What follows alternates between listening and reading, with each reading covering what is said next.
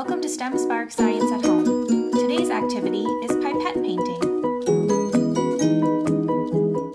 All you need for this activity is wax paper cut into any size you would like, a plate or tray, a dropper tool like a pipette, baster, or straw, and watercolor paint or food coloring with water to make your own.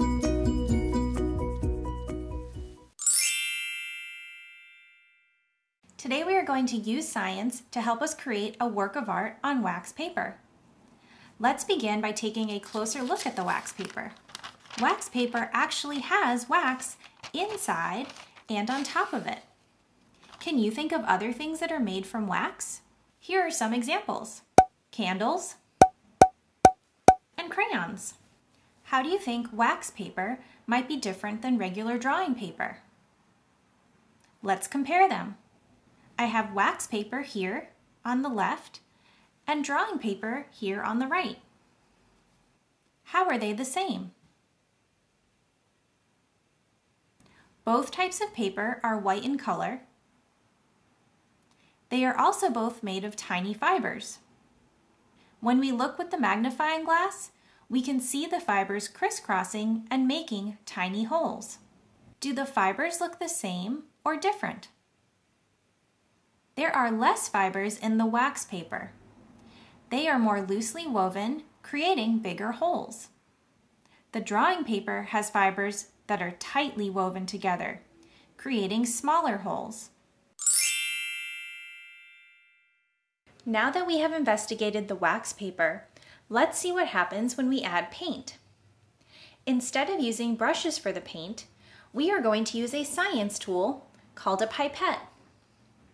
Pipettes help us measure and carry liquids. They are really fun to use. Watch and see.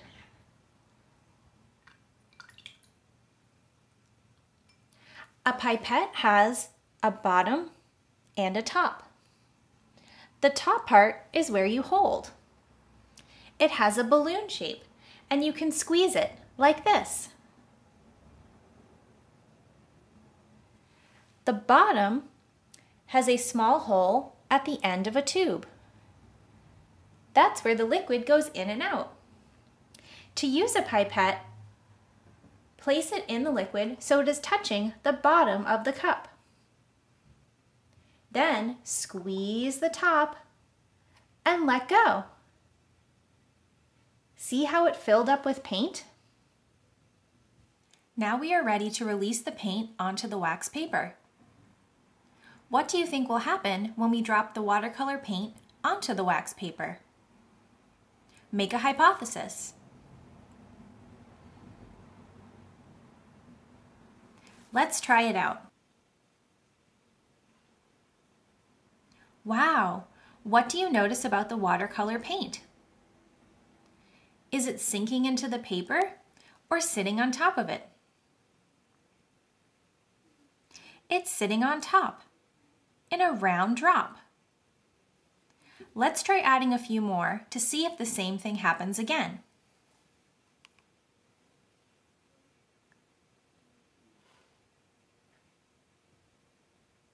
What do you see happening? The wax paper repels the watercolor paint. That means it can't sink in and instead pushes it away. Let's see what happens when we drop the paint onto the regular paper.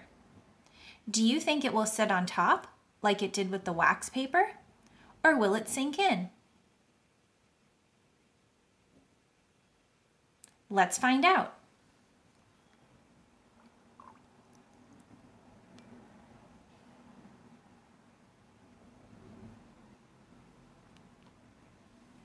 At first, it looked like there was a round bubble on top, like we see on the wax paper. But if you look closely at the edges, you can see the paint is sinking into the drawing paper and getting absorbed. Why do you think the wax paper repels the watercolor paint? Wax and water are not able to stick together, but paper and water are able to stick together. The wax covers and fills the holes in the paper, stopping the paint from going through and pushing it away. Now that we have observed this chemical reaction between the wax paper and the watercolor paint, let's see what kind of pictures we can create. Pipette painting is a really fun way for young children to practice fine motor skills. You can also do a lot of creative expression while making your art. It's okay if you do not have a pipette. There are a lot of different dropper tools that you can use. Here are some other ones that I have to try.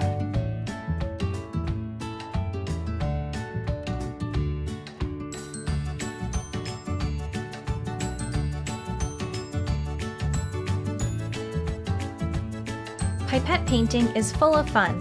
Try these activities at home and see what you can discover. Happy exploring!